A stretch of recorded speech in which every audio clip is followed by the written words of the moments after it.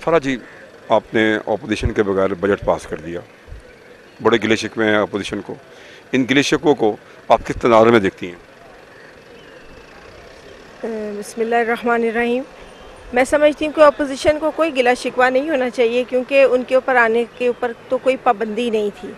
वो आते हाउस में, उसको डिस्कस करते, उसके ऊपर अपना जो है वो इजहार ख्याल करते, अगर कहीं पे कोई गलती थी तो उसको दूर करने की कोशिश की जाती। लेकिन उन्होंने ऐसी कोई वो चीज़ नहीं की। वो समझते थे कि हमें जो है आना चाहिए, लेकिन वो जानबूझ के नहीं आ रहे थे। तो इसमें पीटीआई या पाकिस्तान तहरीक इंसाफ का तो कोई कसूर नहीं है। क्या समझती हैं आपके ऐसी डिबेट में जहाँ बजट हो तो अपोजिशन नहीं आती, तो और आपने मौक़िफ़ है कि वो जान के नहीं आई, तो इनके पीछे क्या अज़ाइम हो सकते हैं, क्या शो करना चाहते हैं अवाम के सामने?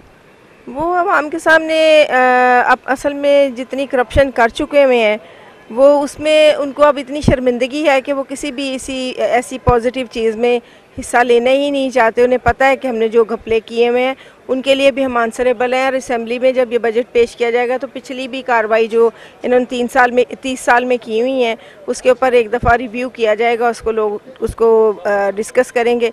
तो इससे बचने के लिए वो बजट इजलास में आई नहीं है। ब्रीफली, डिटेल नहीं, क्योंकि बजट है। अवाम समझती हैं कि अगले साल में जो साल आएगा उसमें इस बजट से रिलीफ महसूस करेंगे?